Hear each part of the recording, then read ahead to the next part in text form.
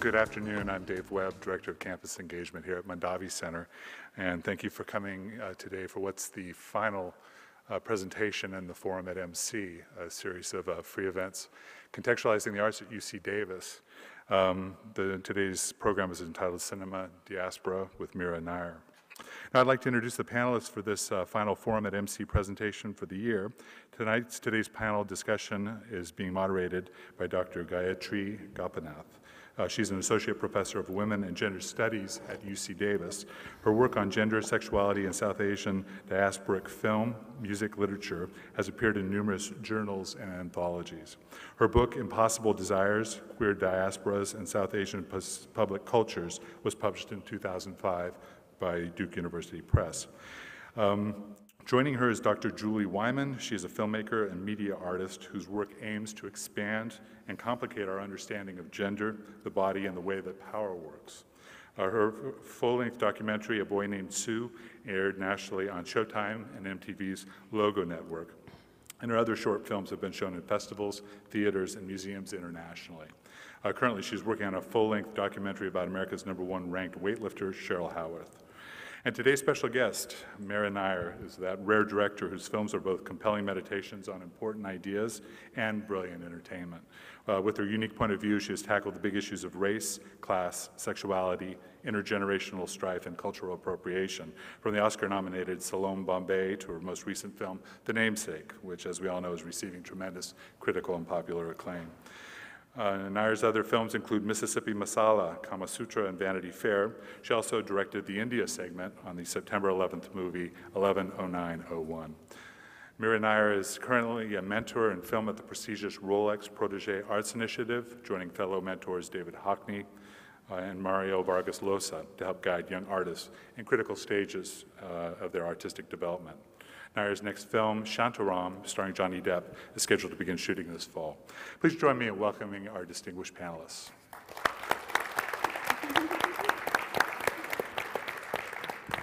So thank you all for being here, and we do, since this is a smallish crowd, we really hope that this can be as interactive as possible. So maybe we'll start, Mira, by talking about the question of genre, because I was really struck by how you started your career as a documentary filmmaker and then moved to fiction, but you never really left documentary behind. You've sort of gone between the two. Mm-hmm. And one thing that strikes me about your fiction films is how in some ways you do have a documentary sensibility to a certain extent in some of them. So maybe we can talk about that connection. And Julie, as a documentary filmmaker, maybe you can also sort of jump in terms of, you know, your sort of vision of Mira's films.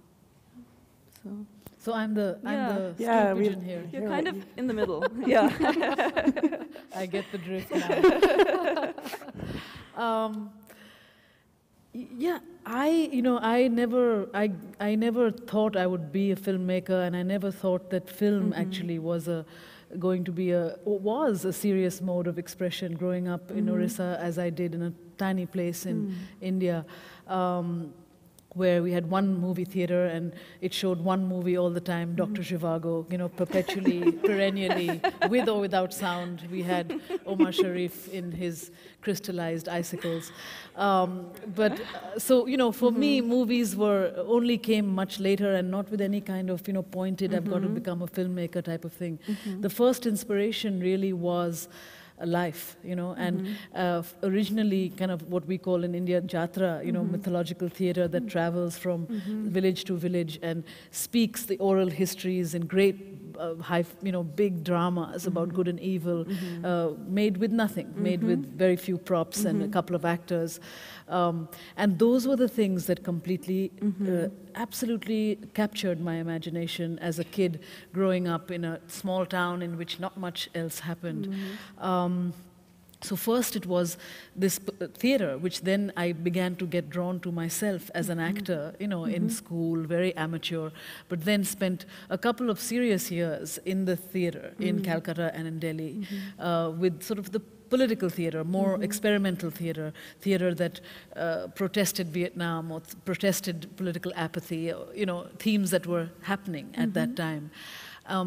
But it was under the illusion that I was an academic that I applied to scholarships in this country, and I got one to come to Harvard. And there, it was Oklahoma playing all the time on, on the main stage, And the whole world of hoop skirts and musicals had no relation. I had no relationship to it. And actually, that's what led me to come to New York City and work at La Mama and look at the heroes of like Joe Chaikin and Peter Brook and various people whom I just used to observe. So the first, when I had to go back to the university, the thing that was closest to my interests was documentary filmmaking that they offered. And I was lucky because I could work with Ricky Leacock and later D.A. Pennebaker, both sort of real legends who had created the cinema verite form as we know it, cinema verite being, of course, the truth of life, but to document this truth of life in an unmanipulated way, So it was that kind of cinema that I made for about 7 years after graduation, living in New York City but working in India.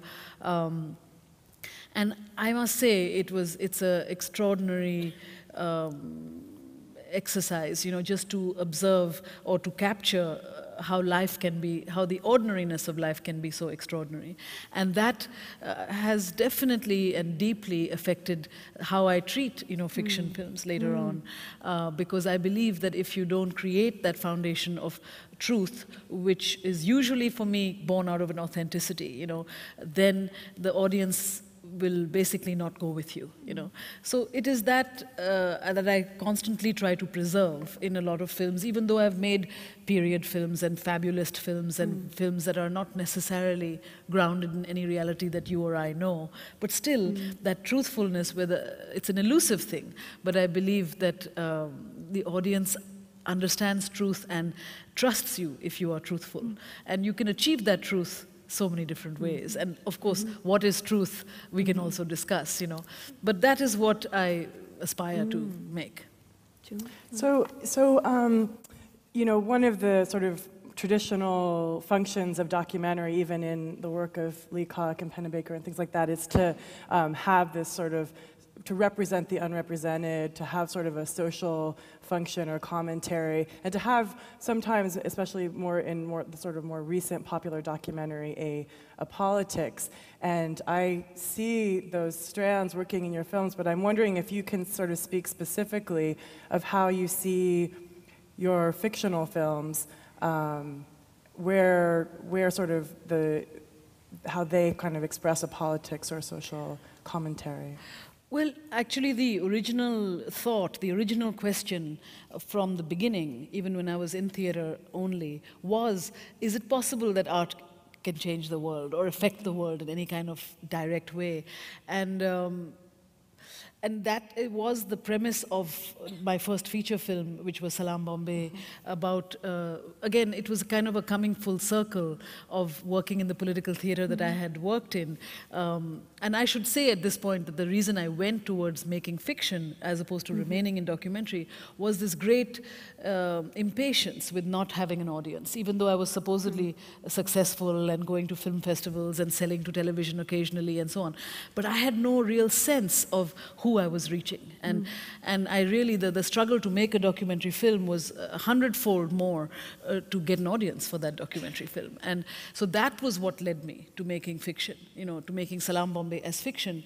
And it was very clearly, right from the beginning, about whether we could actually impact the situation of street kids in our society, So that was a way of coming full circle from the political theater that I had begun in, but in this film we were using real street kids. I was working with street kids, 24, we had 130 kids in the beginning and then whittled them down to 24 and then worked in a workshop for about 8 weeks in Bombay, cast about 2 professional actors who would come in and be in their roles and so on. Anyway, we had done this, and the whole premise from the beginning of it was try to find a street kids organization that we supported, that we believed in Bombay or somewhere in India, so that we could use this film to support that organization. But what we felt was that there was nothing there that looked at these children like we looked at them, and like the children looked at themselves.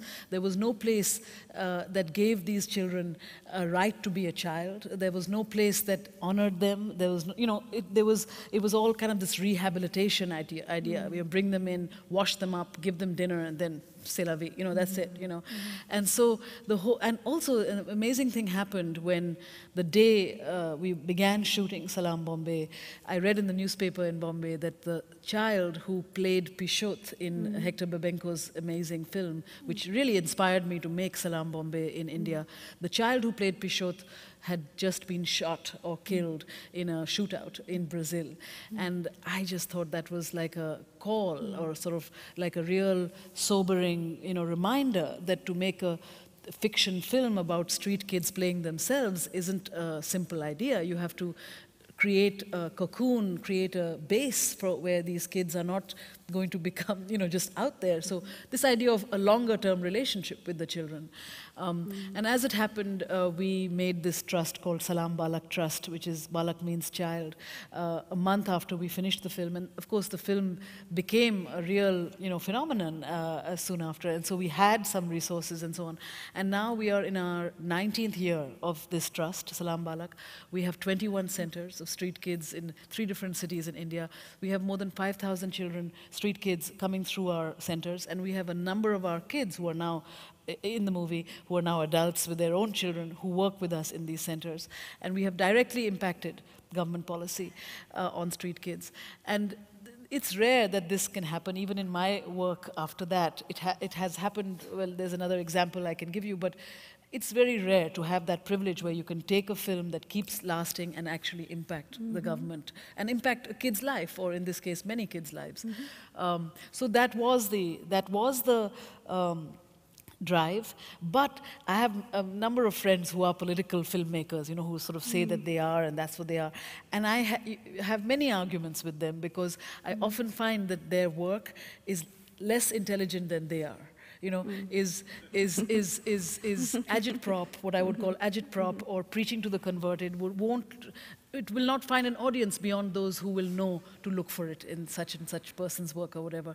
And that's not what I'm interested in doing. I'm interested in, populism. I'm interested in getting the people to wake up a different way. And sometimes some films are not only about that, some films are about other things, but certain films with certain subjects like street kids and so on, I really want to make you see the world anew, So that was the impetus. And so I think knowing and coming from cinema verite is a big reason that I am continuing to go back to that center of, does it affect anybody? Does it change anything? And also, it gives me a really good barometer about what not to do as a creative person. When I get offered films, I always, from the outside, not those that I originate, which is mostly what I do, is what I originate, but when I get offered films, I always ask myself this extremely humbling question, which is, can anyone else make this film? And if I can think of people who can make that film, I never make it, because other people can make it. I'm here because I have a point of view. I have a certain sensibility that maybe everyone doesn't have. So I should, and making films, as we all know, is just such an obsessive task, and it's a task that takes you away from other things that you may love, like your family and whatever, So it's a very, for me, it's very important what I choose to put my mind in. I was, for instance, Devil Wears Prada. I was offered that film, and I thought, okay, I like shoes, but 2 years to get excited about Jimmy Choos, I can't. I won't. I'll kill somebody. So that's the problem. Yeah. So, you've talked about this question of audience, and I'm wondering if you can talk a little bit more about that, because your films are shown in a variety of different contexts, national contexts, but also in terms of who, the ways in which different audiences can access your films is, I think, quite interesting. And, I was struck, for instance, I recently saw The Namesake, and I was struck by the sort of Bengaliness of it, the specificity of this kind of Bengali community. And I was thinking, that, you know, if I were a sort of Bengali diasporic person, I would be able to access that text in a particular way. And I was really struck by one moment in the film where an interaction between Gogol and his Bengali girlfriend, wife, is actually not translated. You know, you leave that moment untranslated. And so I was thinking, you have multiple audiences in mind there. And so how do you sort of think about that, the question of audience? And well, I try to play it every way, Right. in the sense that I really have a high barometer for a tone in one's work that explains our culture.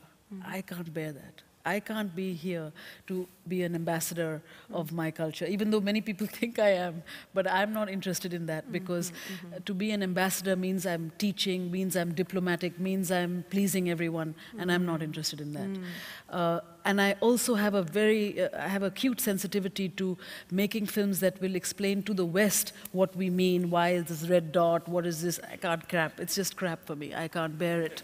It's boring, and it means that your point of view is the West, or the point of view is the person who doesn't know you, you know. So my challenge or my interest is in finding a way where, as you said, you know, the Bengali person in the audience will feel completely at home or secure with my intention, and the non-Bengali person perhaps trusts me that I'm giving them a world in which is truthful, and if it is truthful, and this is something that I see a lot, if it is truthful, they see themselves in it. Whether they are from Hungary or Iceland, they see themselves in it. And that's an interesting thing, and I feel that the key to that is to overuse the word truth, you know, is to make it in such a way that you recognize yourself in it, you know. So I'm not interested in, you know, that's why, you know, Namesake is 40% in Bengali, you know, or Monsoon Wedding was 3 languages in 1 sentence, because that's how we speak and that's how we think, you know. But the way to do that is usually to go under the radar. Like, usually you can do those things if you don't have millions of dollars and lots of men in suits following you and saying, 3 languages, how am I going to subtitle that? Who am I going to sell it to? What's the distributor? They're going to drive you nuts. So you make it inexpensively, you make it independently, you make it like you want to make it. And then, as in the case of that film, it becomes a hit, a commercial hit, and then the people understand that, oh, there isn't just one way to make a film.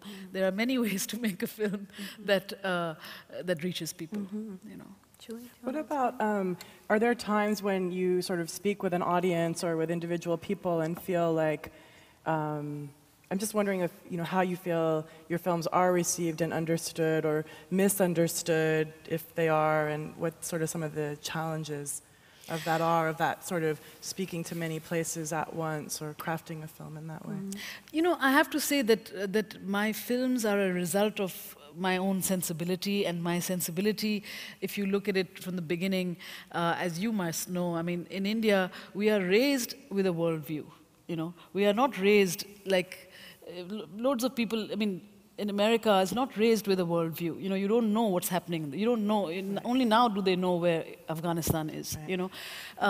So the thing is that I came here knowing all the lyrics of the Beatles, for instance. You know, it's something that you don't expect an Indian kid to know, you know, but we know all those things. So firstly, you're raised with a worldview. Then when I came here when I was 19, I've lived in these 2 cultures, now 3, because I live in Africa as much of my life as I do in India or here, for a long time. And so it's very interesting when the goalposts shift, you know, when you're not just looking to one audience, you are actively living in many cultures, like I do. The other thing is cinematic vocabulary. You know, that is something that is so different. I mean, I'm not reared, I love Bollywood to some extent and all, but I'm not reared in that Bollywood filmmaking culture, you know, of the long 3.5-hour, overdrawn, easy to understand, you know, sort of slightly melodramatic thing.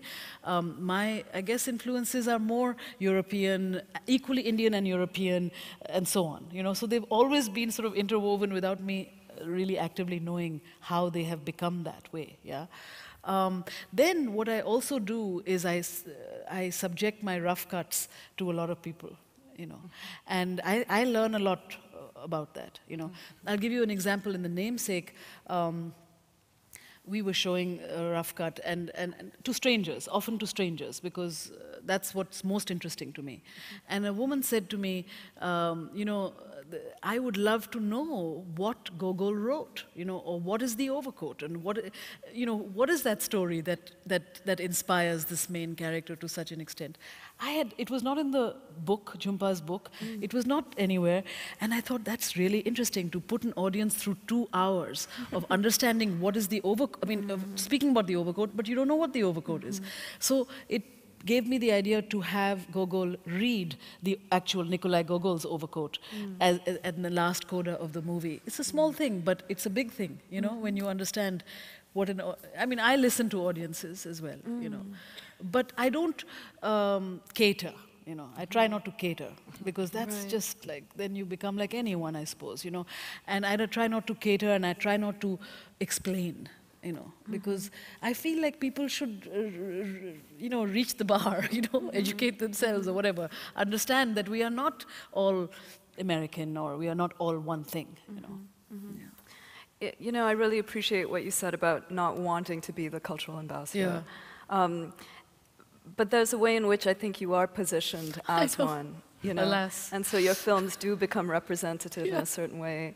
And you know, I was reading, Julie and I were noticing that your latest project is, in fact, you're taking a Bollywood film and sort of, is it a kind of remake? That one, right?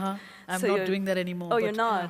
Okay. Yeah, I mean, I'm Okay. producing it, but I'm not directing it. Right. Yeah, because I'm doing Okay. Shantaram. But okay. I am. It's in the works, but I'm not Right. helming it, as Okay, they say. Yeah. okay. But I'm very interested in it. I mean, know. yeah. So I guess the thing I was thinking is, you know, how do you sort of take on that mantle to a certain extent and sort of translate a particular cultural idiom or cinematic vocabulary into another one, you know? And is there a way in which you find yourself having to play a kind of cultural translator, even if you're sort of resistant to that role? Yeah. No, I mean, Yeah. like that's, you're referring to Munna Bhai MBBS, which is a big blockbuster, comic blockbuster in India, which my son loves and I love. And I had just had this idea to make it as an African-American version with Chris Tucker in Harlem. And Chris Tucker is a kind of god in our family, so, you know, and you know, and so I do have these ideas, and I do have people who listen to my ideas, weirdly enough, and so then we get cracking into trying to do exactly your question, you know, how do you do that? And it's not so simple, which is why it's not yet been made, you know, because again, you know, Hollywood, that was a Hollywood, I mean, we were positioning it, it was 20th Century Fox and all of that, you know. So they have certain criteria, you know, what becomes becomes a mainstream thing. I have certain criteria, and, you know, trying to make that work, and it's not so simple, because comedy is a very tricky thing, you know. Yeah. And we kept trying, but it hasn't yet fully worked. Right. But then I've been offered Shantaram, which is much more my cup of tea than that, you know, because eventually I used to ask myself that, you know, ultimately, even if I succeed with Munna Bhai, which is called Gangster MD in our version, it's just a remake, you know. It's just a remake. So I don't want to spend so much time, you know, ultimately just remaking something. You know, it was more like a spark of inspiration for my son, who was 14 when I started. He's already 16. He's already, you know, passed on, you know. So it's a little bit hard to keep the energy, because it is 2 different vocabularies at that time, you know. Yeah. Julie, you had a question about sort of Mira's sort of positioning in relation to sort of Hollywood as an industry, or sort of the limits of that, or well, the I mean, uses of that. one of the things I was also just thinking about, one of the really beautiful, consistent threads, which gets, you know, written and commented about, is the sort of consistently sensual, beautiful use of color and you know, pleasure. Like, that seems like that runs throughout, and yet, you know, a lot of the I mean, I think you've commented on this a little bit, that in some ways, maybe this is this preaching to the converted, that sometimes political film is more of has an anti-aesthetic, or like a Brechtian approach to putting the audience at a distance, and thereby you think about it rather than diving in, rather than feeling it. And I wondered you know, in terms of your choice to use that invitation and that access. You know, and also one thing I love, and maybe this connects to that too, is the way that you use time and create these moments that are these sort of almost suspension of, I don't know if they're like, you consider them interior moments. Towards the beginning of Monsoon wedding, the manager character eats the marigold, and the marigolds are falling over his head, the petals, or which is completely set up as a material reality in that scene, that those flowers are there, they're easy to knock over, but it kind of steps out of reality in a way. Or in the beginning of the Perez family, there's a scene on the beach where we see these people walking into the water, and it's really surreal. So there's these departures from reality, and I guess I'm curious about how you use those and that kind of beauty and launching into the imagination, how those connect to your sort of what brought you into filmmaking. You know, for me, that is the joy of this great medium, that you can be so, it's such a plasticity. You know, if you like Rothko painting, you use it. You know, if you like a certain Monsoon wedding, that scene that you mentioned about the marigolds, it was also inspired by the song, a Mohammed Rafi old song that I used with as a background. You know, Aaj mausam bada beiman hai. Today the weather is playing tricks on me. And I mean, in an Indian movie, it would not be used that way in a classic Bollywood movie at all. But I like to use whatever I love, you know, and for me it was a way to use that old song and to make something cinematically feel exactly as you felt it, apart from the foundation of quote documentary reality, you know.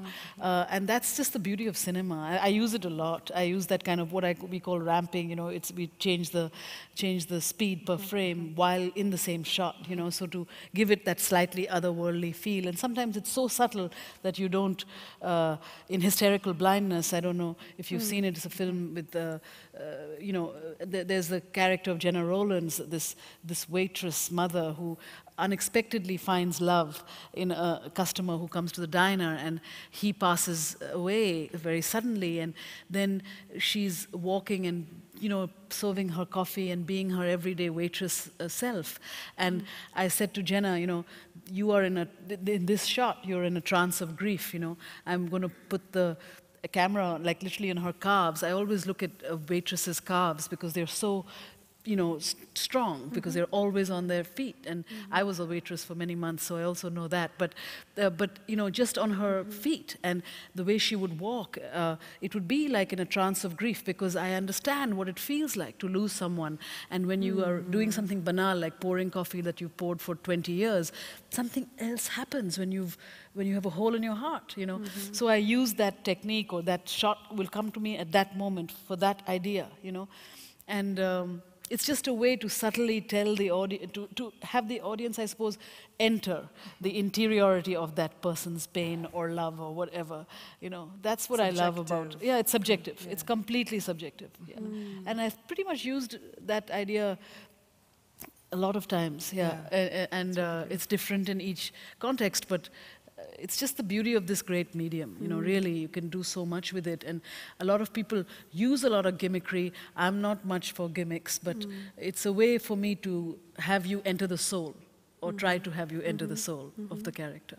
Yeah. You know, speaking of grief and loss, I think one of the most moving things about The Namesake is precisely that father character, you know. And to me, one of the things that your films capture very beautifully is the sort of affect of exile, you know, that sense of dislocation, trying to create a familiar world out of something completely unfamiliar.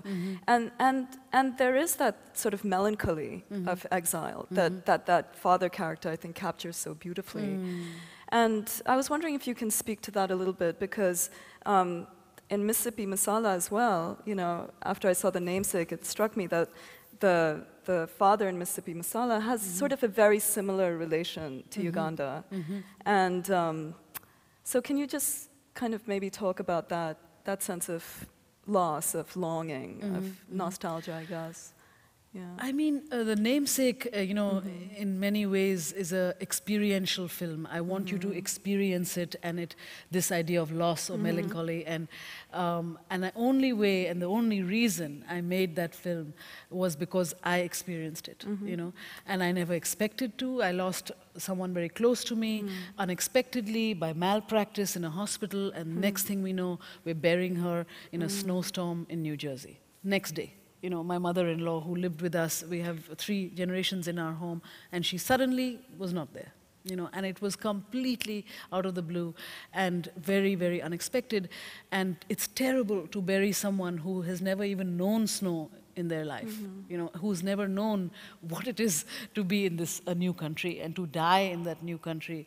I just can't think of anything more painful. So it came from that experience. And I was already going to do other movies. I was in other movies. I had never expected, but it was such a stop to everything. And the melancholy was so all-consuming that I happened to read The Namesake like 6 weeks into the morning, and I just dropped these 2 films and thought this was the one that I have to make. And I could not and would not have done it had I not experienced it. And so much of life, again, that comes back to cinema verite and comes back to what documentary teaches me all the time. So much of it is being fueled by what I see in life, you know. There was a moment when she went into a kind of distress, and we had to race her to ICU from her room in the hospital. It was like a ER or something. We were racing her, and then I had to go back to her room to close it because everything was in her room. And the room was a holy mess because they were administering to her in this room. There was nurses and tubes and everything like a typhoon. And then I opened her cupboard, and there were her sort of tiny and perfect sort of Ferragamo little shoes, you know, and her beautifully hung clothes and perfumed clothes. And I just had this feeling that she would never walk in them again. You know, it was just this feeling, even though she had not died at that time. And it was the memory of those shoes, you know, that is all over the Namesake, you know, because all those things we do with shoes in the Namesake is from this image and this emotion, you know.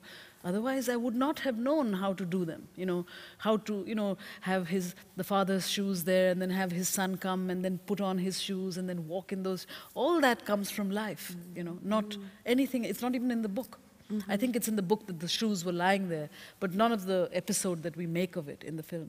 So I'm very porous about life, you know. I mean, that is really, ultimately, I hope, will always be my teacher. You know, just to sort of continue on that, again, one of the most sort of wrenching scenes in The Namesake is when the wife, Tabu, right, realizes that her husband is dead, and she's in this sort of alien geographic landscape, but also an alien emotional landscape, right? And so she's standing there, it's Christmas, she's in the suburbs, and there's no one around her, and so she's sort of wailing her grief, and there's literally no one there. And that sense of isolation, contrasting so sharply with what her life would have been like had she stayed in Calcutta, where the house would have been full immediately. And so, you know, I'm wondering if you can say anything more about that experience of isolation that, you know, seems to haunt these characters. Well, again, you know, that's the privilege of expressing oneself in cinema, that these are, like the example of the shoes, this is also a very personal example where I've lived here off and on for more than 20 years, but Christmas completely depresses me. I just can't bear it because I have no relationship to it, and I never grew up with it, and it's such a total commercial wave that, you know, you're surrounded by these lights that insist on you to be happy, and the last thing you are is happy because you're so pressured. I just remember in the subways with people carrying all these Macy's presents. I mean, it's just so, you know, we all know how commercial and what a kind of, I don't know, it actually makes me deeply lonely and alienated at Christmas particularly. And therefore, and also because I love The Interpreter of Maladies, Jhumpa Lahiri's first book of short stories, and there's this fabulous offbeat story about a girl who, Twinkle, who who buys a house and finds all these icons in the house and these lights of Jesus and all of them. Anyway, it was on my mind. And so therefore, because I wanted to exactly highlight her isolation and highlight the fact that you can scream in Eastchester, but no one's going to hear you. For me, the emotion is much more, what do you call it, much more reinforced if there would be Christmas lights there, because this is, and at the same time, there's the paradox of being an immigrant, is that there's a Christmas tree in her house. And there's a Christmas tree in her house because Ashima, the character, understands very early, it's in the book as well, that if the children growing up in America feels deeply distanced and alienated if there's no Christmas in the house. So she understood very early on that she has to have a kind of Christmas thing going because it's a way of keeping the children at home, which is very interesting. So I had the Christmas tree in the house, and I had earlier, before the husband dies, when she's just knitting and so on, I had the neighbors, put up the Santa Claus and sleigh and so on. And that's the other absurdity, in suburbia, there are so many pink flamingos and so many, Christmas and so much of this sort of surreal, ridiculous, entire tableaus. So I wanted that, and because for me that is an embodiment of loneliness, and so therefore I had to set it up, prior to that scene in which he dies, so that when she rushes out, and that's again in my imagination, not in the book, but I just, the notion of having, suburbia also perfect, but a woman in a, in an Indian sari, with snow on the, bare feet, and the way we live really, but against this conformity of suburbia with Christmas lights. It's just a way that, for me, that would be the height of alienation and the height of pain, really.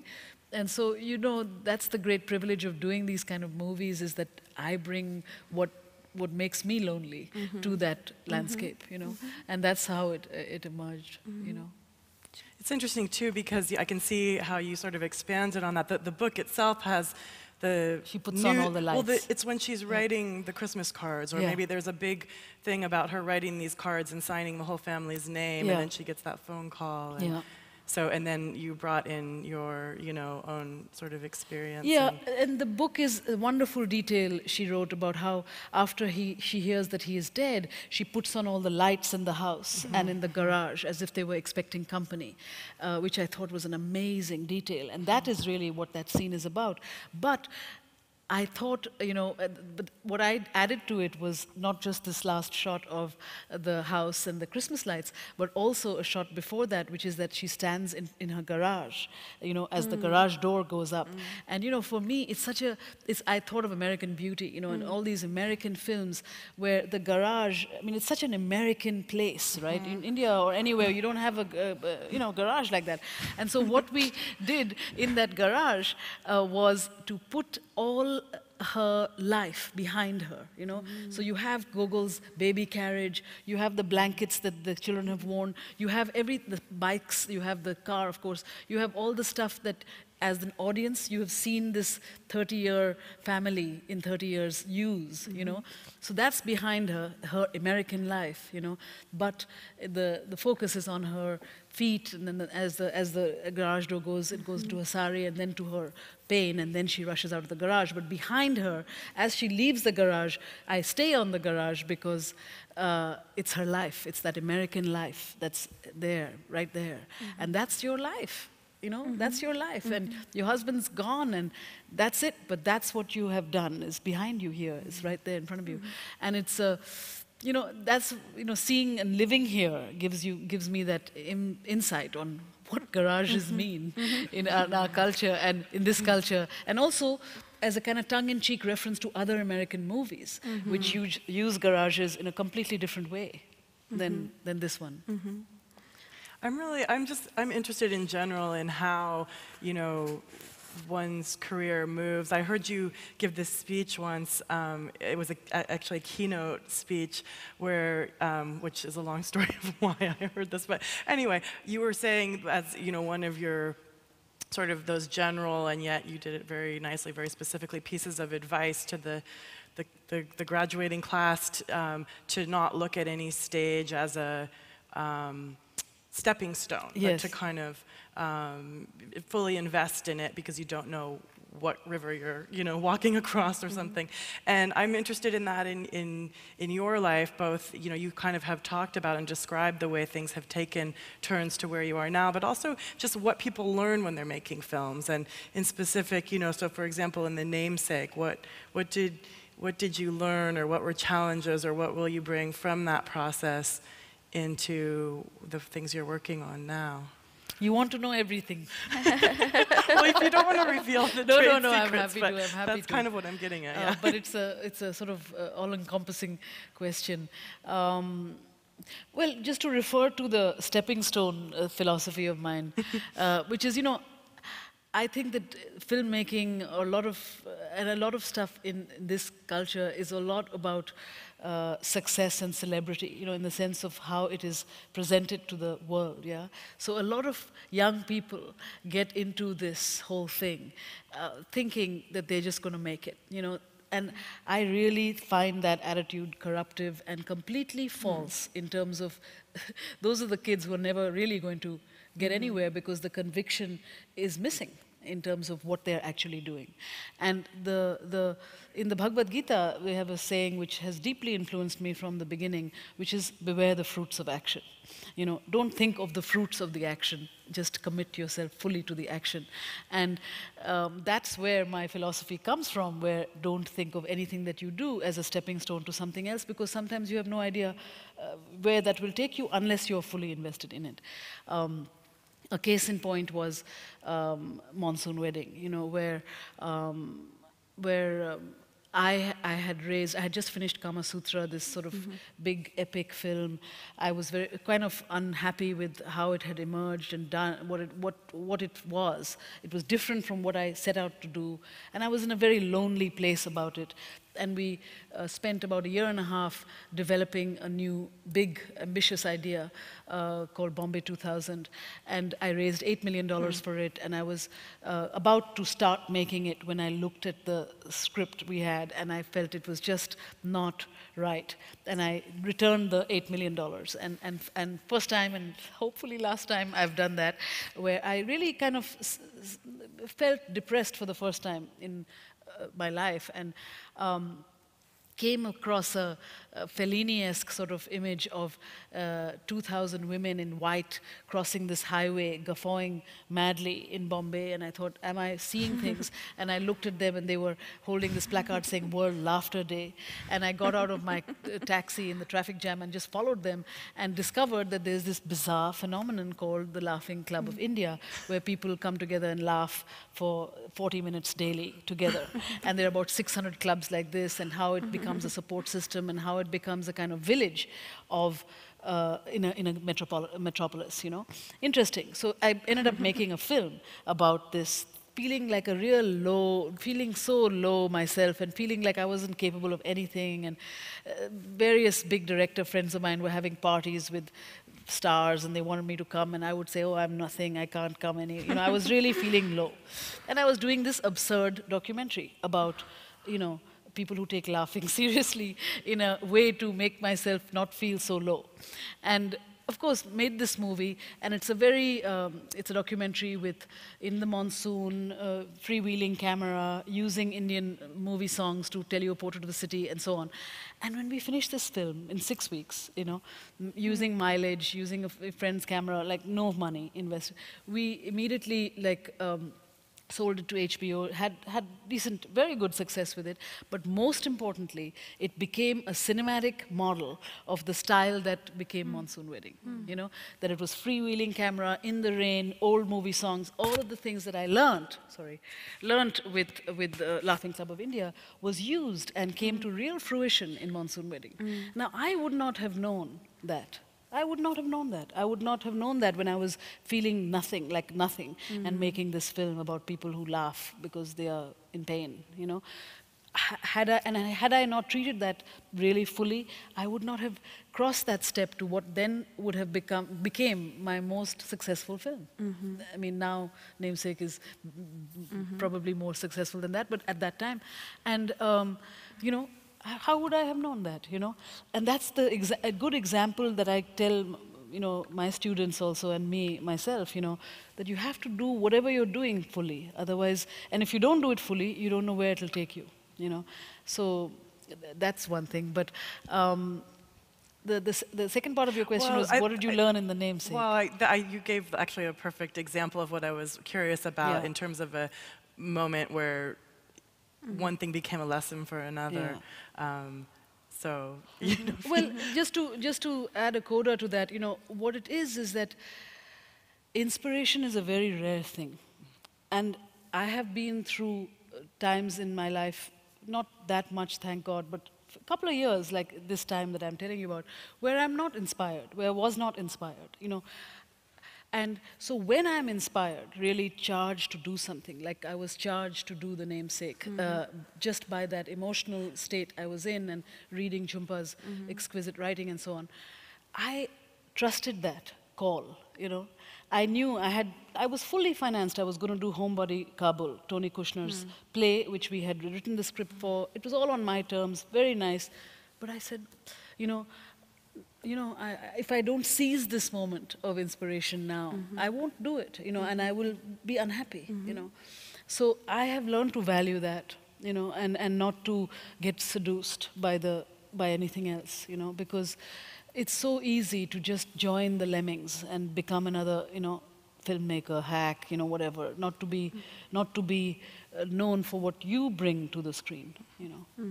But, and also you have to really have your mind right in terms of the success quotient or the whole thing that people get off on, you know, you know, that's what because they can buy you in many ways in my business, but they can't buy integrity.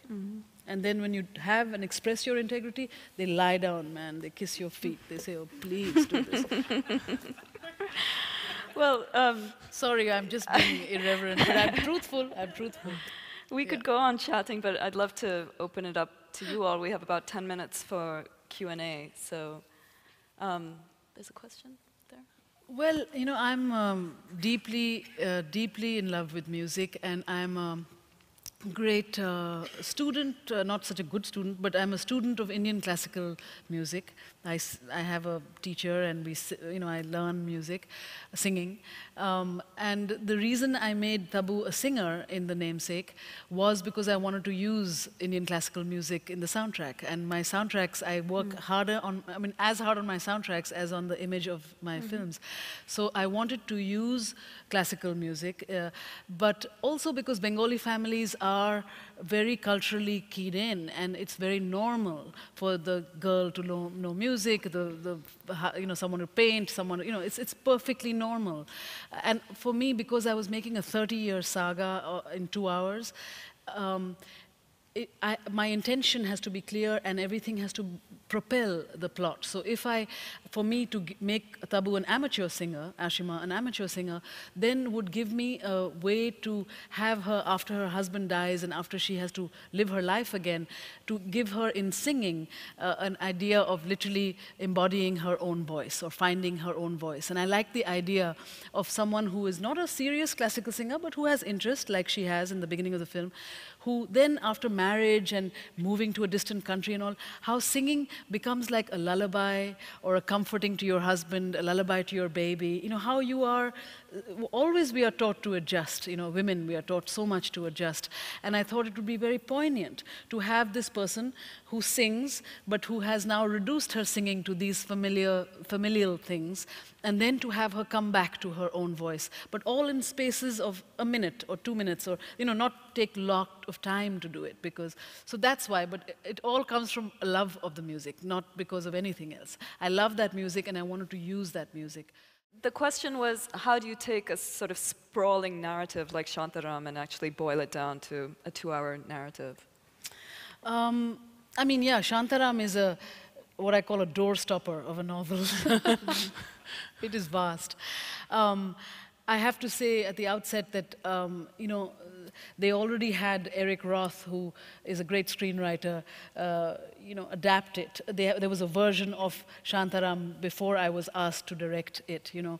So that was one thing. But what I do, my way of doing it, for any novel, but for Shantaram specifically, because I'm deep in it, is I read and reread this novel, and I marked things. It could be phrases, it could be paragraphs, it could be pages of what I really loved, you know, what meant something. And I had my assistant type up those pages, because it's a huge novel and it's hard to, and I know it very well, but so this was the way I worked, which is, so I typed everything down to like 25 pages, you know, of things that I absolutely loved, that made for me the cornerstone of this novel, yeah. And then I worked with the screenwriter and basically shaped the tale that we wanted to tell. But in working and working and working, what the pleasure, again, for me, is to make sure that almost all of those 25 pages are what ends up in the screenplay for me, whether it be a moment or an expression or a situation or a character, whatever. And that's really important, because otherwise I have to, you know, uphold every page, you know, of the screenplay, you know. And then, you know, and then it's really the art of screenwriting, where you condense certain characters and make them one character, or you decide to do away with this or that or the other. For me, you know, with Shantaram, it's, for those who don't know, it's a true story of a heroin addict who escapes from prison in Melbourne, in Australia, in 1980, and who comes to Bombay to disappear. And in Bombay, because he has a first aid kit for himself, he's mistaken as a doctor in a slum, and he chooses to stay in the slum, because it's the most anonymous place there is from the cops. And he ends up sort of, even though he has no faith in himself, ends up feeling useful for the first time, positive about himself. And it's about a different series of great Indian characters who basically, I think, in my opinion, teach him what honor is, what we call izzat, what honor is. And finally, through various adventurous sort of things that he does by entering the Bombay underworld and various things that he does, he understands how to achieve that honor for himself. That is the path of this character, and that is really the plot of this story, which is quite an untraditional plot as movies go. So for me, again, and fortunately, Gregory Roberts, who wrote this book, is really an amazing character whom I've gotten to know very well. And he lives in Bombay now. He went and served his time in prison and then came back to Bombay, wrote this book in prison, and then came back to Bombay, where he lives now permanently. So he is generally a true embodiment of this East-West character. And I have to say that the draft that I first read before I was brought into it is a very different draft than what we've just finished together. Because, you know, people, if you don't know India and you live in Malibu, it's a very different version of India that you sort of concoct up. And I feel so honored and happy that I'm asked by Johnny to direct it, because it's about time we get that continuum between East and West correct for a change. And it's so interesting in terms of what the point of view is about something. You know, I can keep talking about it, but if you want, I can. But you know, I'll give you one example, and then I'll stop. One thing the screenwriter wrote is there's this sort of warrior, Man Friday, of the underworld leader, a guy called Nazir, and he you know, helps Lynn, the Johnny Depp's character, recover and heal from a terrible bout in prison. And in the script that he had originally written, and so one day Lynn is healing and waking up, and he hears this beautiful Chopin. This is in Bombay. And he walks out and he sees this Afghani warrior kind of character in pantaloons, in Indian salwar kurta kind of thing, playing Chopin on this piano. And you know, Lynn loves the music, washes over him, etc., etc. And 2 scenes later, they're in a car, and there's classical music again on the radio, and Johnny's character asks Nazir, "How did you learn music?" And Nazir says to him, well, my father was a traditional person who never liked music, and my mother had this access to this piano in Kabul, and she taught me music, and, you know, and I could never play because my father would cut my hands off if I played, and so on. And I'm looking at him and I'm saying, you know, what are you saying to me? You're saying to me that he may look like a barbarian, but he aspires to Chopin. Right? And you know, he had never looked at it that way. He'd never thought about it like that. But that is what you're saying, is that that is the standard, is Chopin, you know? And I'm saying it would be highly unlikely to have a piano in Kabul. It would be highly likely to have this man come from an incredibly old tradition of, you know, Tansen's music, or, you know, Mughals. From the Mughal era, you would have music in we have music everywhere. It's the perfume of where we come from, you know. So it could very easily be a sarod, or probably a sarod because it's North Indian, Afghani kind of instrument. And so let's just turn it to have him play the sarod, you know, and which is a beautiful thing. It's like a cello, Indian cello. And then to not have this business of the father cutting hands off if you play music, because that was the Taliban, that would came after, you know. This is before, you know. So to have the father actually descend from Tansen, to have the father be of that genealogy, which would be exactly the way it was, but to not play music because their country was now at war, you know, as a protest, you know. So this is what now the film is. These are the scenes in the film. So imagine what a different message is being given to an audience, you know, when you hear Chopin versus you hear the sarod, you know. What are you saying? You know, you are saying so much, you know, but it's just two scenes of a subsidiary character. But just to give you an example, you know, if you don't leave Los Angeles, you would think that Chopin is what you aspire to.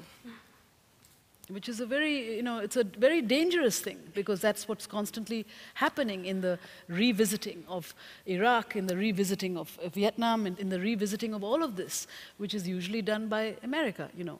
We have the resources here to make movies about that, you know. We will never have the, you know, and yet you will make 25 movies about Vietnam, but do we know the name of a Vietnamese character? We will not. Very rarely do we, you know.